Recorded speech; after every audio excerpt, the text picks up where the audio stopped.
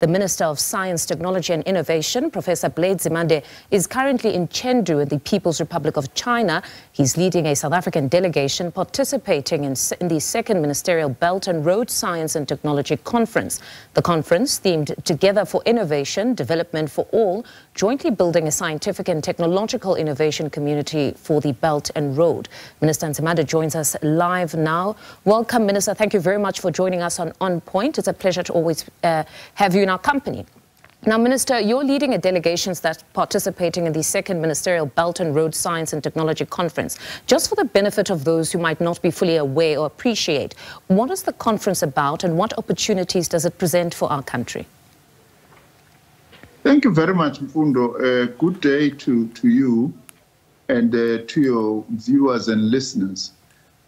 This is the second conference convened by the Chinese government under the auspices of what they call the Belt and Road Initiative, which is a developmental program conceived in 2013 and implemented by the Chinese government in the main to assist and cooperate with developing countries in many areas of development. So one of the areas which they introduced last year was science and technology exchange, which is the second one, which now they are holding. The first one was held in 2023, just to look at how can we strengthen cooperation in science, technology, and innovation as the developing South, poorer countries working together with China, and how can we benefit from each other's experiences, and especially also what can we learn from the Chinese amazing levels and speed of development to change people's lives? For instance, China has recently lifted a third of their population from extreme poverty. There is no longer extreme poverty in China today. So I am participating here as part of this Belt and Road Initiative on science and technology. Now you're asking, what is this going to benefit South Africa? Or no, how is this going to benefit South Africa? In a number of ways. Firstly, I must say that we are building on relations on science, technology, and innovation that we established with the Chinese way back in 1999. The Chinese are partners in our square kilometer array, which is in Canamon in the Northern Cape. They've been very actively participating in that.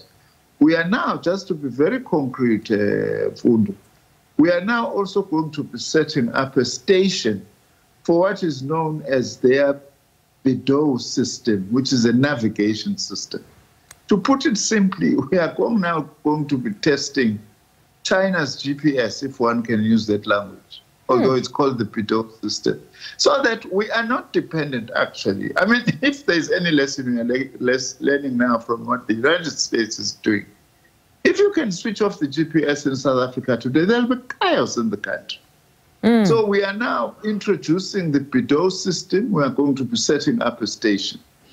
Much more importantly, also under this program, we are going to be setting up a joint research center between China and South Africa on artificial intelligence, which is the main thing now in science. Whoever gets left behind on artificial intelligence is really going to have problems, whether it's in developing and growing our economy or responding to the many challenges that we actually face as a country. Well, certainly we can't afford to be left behind, Minister.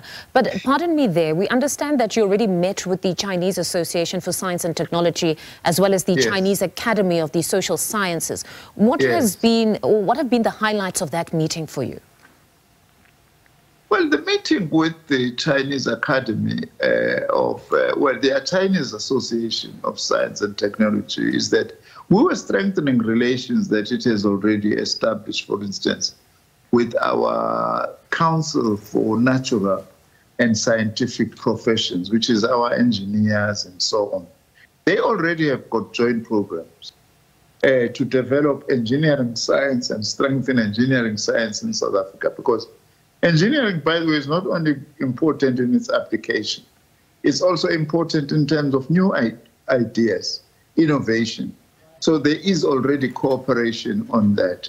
We have also, what we've done with agreed we are going to do with this association, is to, we do have a similar structure in South Africa, which is called the National Science and Technology Forum, which we want to strengthen now, because what they are doing in China is something that we've been battling with, that I want to do in any case, is to have science and technology forums at provincial level, as well as have them at local level. For instance, if you take Johannesburg, where you are, what are science and technology initiatives that are taking place there?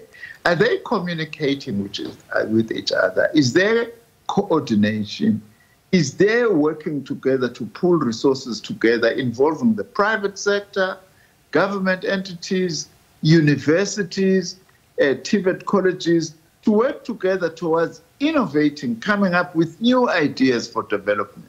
In China, they have got science and technology governance structures right up to municipal level, which is something we've agreed that we're going to work together in order to do this. The other thing, by the way, CAST is running a very interesting system here of science museums. We visited the Beijing one, which is actually the largest. It's an interactive museum which looks at the history of science in China, the history of them going to the moon, you know, launching satellites and all that. And it's used, they get 30,000 visitors per day in this museum. And it's mainly school kids. But it's also anybody else. So it's used to actually excite young people about this. The one idea that is a takeaway from this is also they've got mobile laboratories and mobile museums, which you can take to rural areas using trucks, because we don't have facilities for everybody there. You know, on a Monday, for instance, if you go urban areas, you go to Diepkloof, they know this science museum or laboratory is going to be in Diepkloof on a Monday. I'm making an example. Then kids are actually able, school learners, to gather around that and be able to acquire knowledge. The main aim is to excite them about science, because our mandate as the department is also to excite our youth about science. The Center for the Applied Social Sciences, they are doing a lot of research. They are now going to be partnering much more effectively with our Human Sciences Research Council. You know that our Human Sciences Research Council has been doing some very good work, for instance, on attitudes and how to deal with gender-based violence. Minister, unfortunately, we have run out of time. Was certainly a very important visit there, and the delegation that you're leading. Sounds like quite a lot will come insofar as our collaboration with the People's Republic of China. But just in closing, please do indulge us. If you took off your hat as a minister right now and put on that of a politician, we're a step closer to having our national dialogue as a country where we will shape our trajectory and talk of our collective aspirations, because a lot is going wrong in society right now. What are your views on just yesterday being that step closer to that national dialogue, where the president has now announced the 31-member panel that will be steering us to that road to have that national dialogue? I think that it's something that we must welcome as a country, Fundo, that the country must have a dialogue. Indeed, we are faced with many problems. So that we are able, I see that as part of mobilizing South African society on how to deal with the many problems that we face. Ranging from basic things. Our cities are so dirty. You know, I drive here in China. You can't even find a piece of paper. It's like you can eat from a pavement, Fundo. Well, crime that we face. You know, and we're a nation that seems to be angry against its women. Some of the things that we're actually doing. The economy as the big issue in terms of tackling unemployment and all that. So we need to have a dialogue as a country. And to honestly, this dialogue, though, must honestly reflect, where have we gone wrong?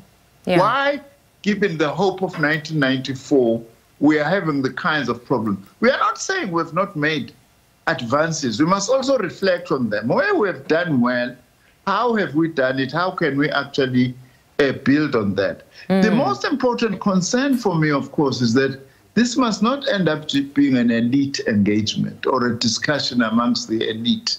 Unless this national dialogue places at the center of it the working class and poor South African, and how do we in particular change their situation and conditions such that they regain the hope of 1994, they actually regain the hope as contained in our Constitution, the practical things that we must do as a country. Minister? If we do that, yeah, we're going to get somewhere.